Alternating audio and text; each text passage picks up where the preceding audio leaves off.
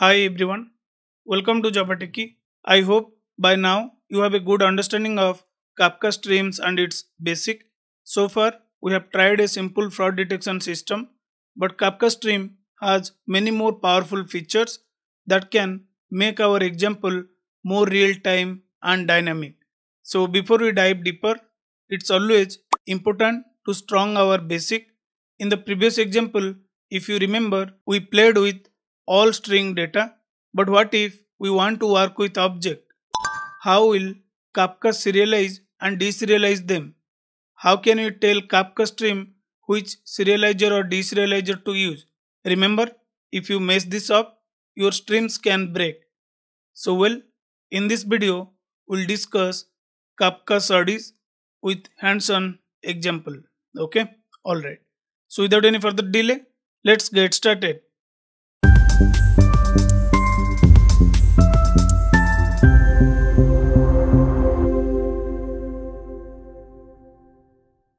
So we have tried this particular example in our last video where we are consuming the string of events. If you see the parameter and if you go and check in your controller class, we are just creating the object, then we are converting it to the JSON string, then we are sending that JSON string to this transactions topic.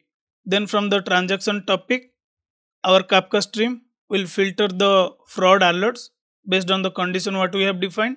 Then again it write back to another topic in the form of string. Correct?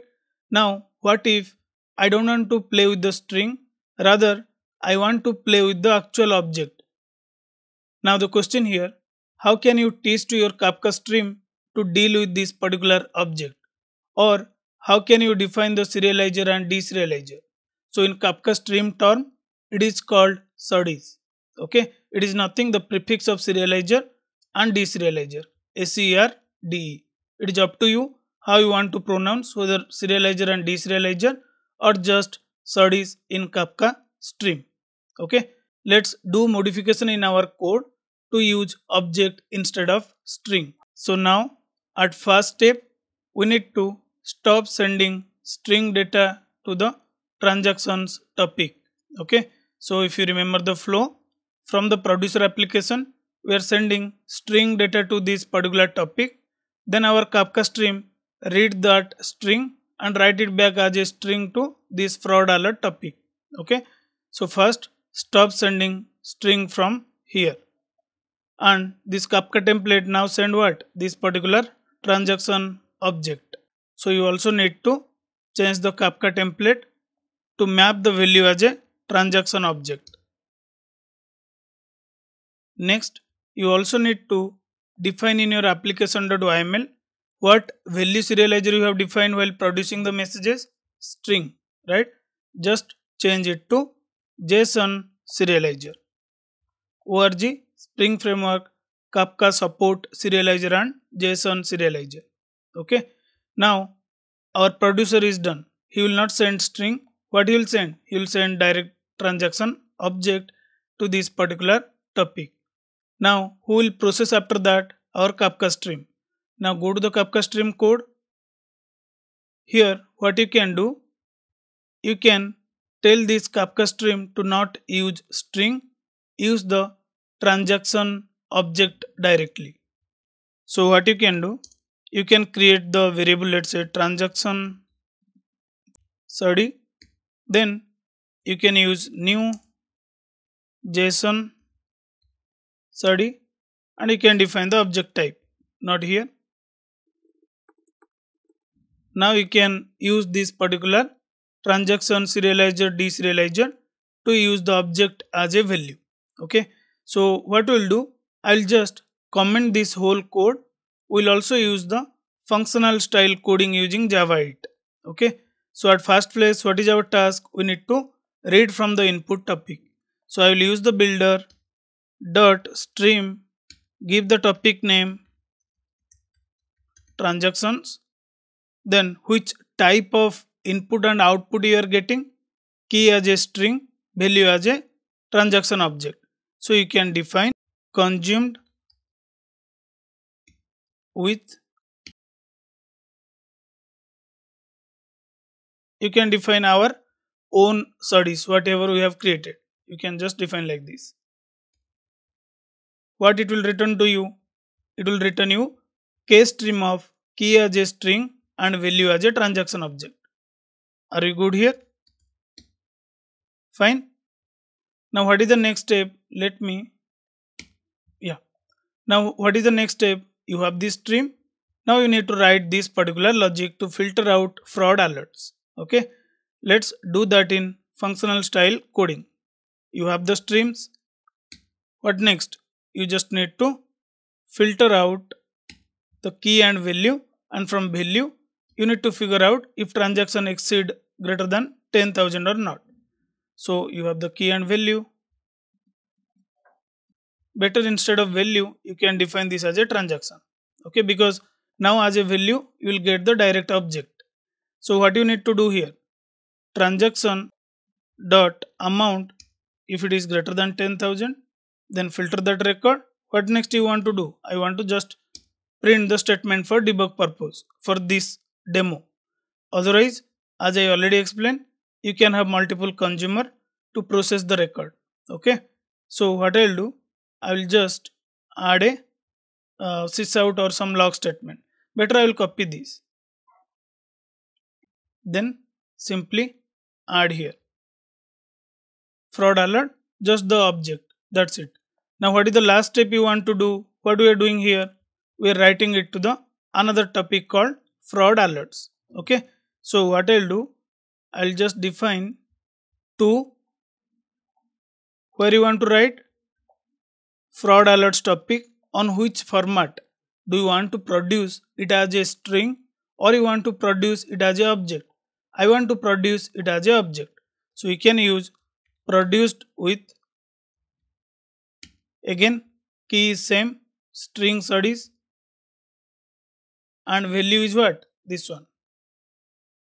All good, that's it. Now you can return the stream. Let me remove the previous code. What happened to this guy? Okay, change it to transaction. All good. Now how clean is this code? Only 3 line, that is on method chaining using Java stream. Okay, so things will be more complex in upcoming videos when we will use the windowing logic, when we will use the group by map, flat map, all the methods. Okay, so have patience. Let's go slowly, one by one. Everything we can digest at one go. Let's understand from the basic, then we'll go step by step to the advanced concept. Now what next? If you remember, in application.yml, as part of the stream configuration, what is the key and value SerDes we have defined? Key as a string, that makes sense, but value, do you want to use the string? No, right? We want to use the transaction object, or we want to use the JSON SerDes. How we can define that? Simple thing, just copy this. Now you just need to change this to, okay, that's it. Looks good now. Now let me quickly start the Zookeeper and Kafka server. Now let's test our application. Let me restart it. Now it seems up and running. Now one thing I want to show in the console, let me search it. Now what is the key SerDes we are using? String one, right? Now if you see here, what is the value SerDes we are using? JSON. So our key serializer and deserializer is configured correctly, right? Let me clear this. Now let me open the Swagger. I'll just trigger the request. Same, it will trigger 50 transaction object instead of string transaction. Now it will send 50 transaction object. Let's see this. Response is success. Go to the code, see the console output. Fraud alert for transaction. Our stream application successfully able to get the transaction object directly and filter out the fraud transaction which is exceed greater than 10,000. Now to visualize that, you can see the transaction which will have all the events all 50 events whatever we have sent. Fraud alert will filter out the transaction which we are sending from code. Okay, looks good. Now we might be thinking, how simple is this? Just define the JSON SerDes, our job is done. But is it really recommended to go with this approach in production? No. I would say this JSON SerDes approach, just defining one line and do the change in your application.yml wherever you are sending the value part. It is good for learning purpose, or you can say for demo or for better readability. But in production application, production grade Kafka Stream application, if you want to achieve the advanced feature, like you want to compress some data, or you want to encrypt it, or you want to maintain the schema evolution, or you want to hide few fields, you don't want to serialize them or deserialize them, then you don't have that control if you will go with this default approach. For that, the approach is straightforward, and that is also recommended approach in real time. You need to define your own custom serializer and deserializer. Then you can wrap those serializer and deserializer to a SerDes wrapper. Okay, I'll show you that. So what I'll do, I'll just create another package. Now here we need to define serializer and deserializer. That is plain Java code. I am not going to write it. I will just copy paste, and you can understand by seeing the method signature. Paste it. Now see the code. I have defined something called transaction serializer, who will convert input object to the byte array at the time of serialization when you send the event to the topic. Okay, that is what the basic flow, guys. Now what we are doing here, we have created a transaction serializer class. We implement it from serializer, who comes from org Apache Kafka. Then we have created a mapper, object mapper, and the method is serialize. What it does, it take the object, write that value as a bytes array using this object mapper. Okay, that is what our intention while doing the serialize. Convert object to bytes, while deserializing, convert bytes to object. Now if you go and check the deserializer code, what it does, again we have the mapper, it will take the byte array, then convert that byte array to object using object mapper. Okay, you can use other library as well. I am using this JSON object mapper. Fine. Now you have your own serializer and deserializer. What is your next step? You need to create a SerDes class for Kafka Stream. So I will define something like this: transaction, and this needs to extend from SerDes dot, you will find something called wrapper. Okay, and you need to define what exact parameter they are deal with. Now what you need to do, why it is crying, you need to define the super parameter constructor. If you see the message, what it is saying, create a constructor matching super. So what I'll do, I'll do that. First let me create a constructor, public. Now here I'll use super, and then I'll pass my serializer and deserializer to just initialize. Okay, so what I'll do, I'll just use new transaction serializer, new transaction deserializer. That's it. This is the super class, and since we have the super class has argument constructor, while implementing that or extending that, you must need to follow that pattern. That is basic Java, right? You must need to define the super with argument. How many parameters your super class have? All good. We have defined our custom serializer and deserializer. So there is no rocket science. In serialize we are just, not this one, yeah, in serialize we are just converting object to byte array. In deserialize we are just converting byte array to object, and that is what all we gave to this transaction SerDes, because Kafka Stream will not understand this Java class. He will only understand this SerDes approach.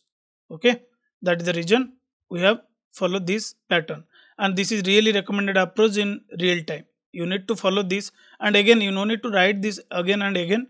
This is one time logic. So what next? Now let's ask our Kafka Stream to use this. Go to your code, the stream package, open it. Now here, how can you tell to your Kafka Stream to use the custom serializer and deserializer, whatever we have created, right? Just comment this.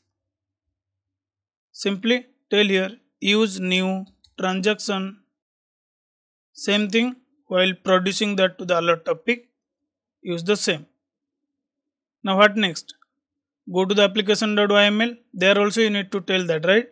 You can go to the application.yml and simply as part of the value SerDes, just tell that don't use this, use com.javatechie.serde, whatever the package you have defined. Then what is the class name? Make sure to define it properly. If you do any spelling mistake, it will cry on startup. And here also in Kafka producer, if you want, you can change it, that is optional. Remove it. You can define the serializer what we have defined. What it does, it just take the object, convert it to the byte array. Not this one, just use the class serializer. This is how you need to define in your production grade code. Let's restart the application to validate whether it is working or not. So it started. Now if you will check for SerDes, I should see here. What is the value SerDes? Transaction 1, whatever we have defined, this class. All good?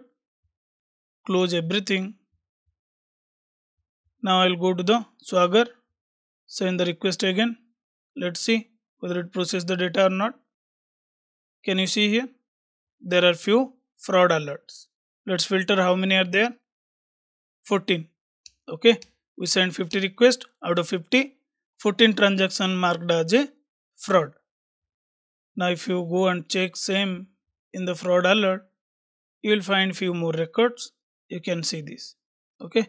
Transaction topic. This is how you can define your custom serializer and deserializer or SerDes in Kafka Stream. Okay. So in upcoming class, we'll make our application more real time by implementing the real actual logic to detect fraud transaction. Okay. We'll use the windowing, we'll use all different type of methods in Kafka Stream. So give a try and let me know in a comment section if you have any doubts.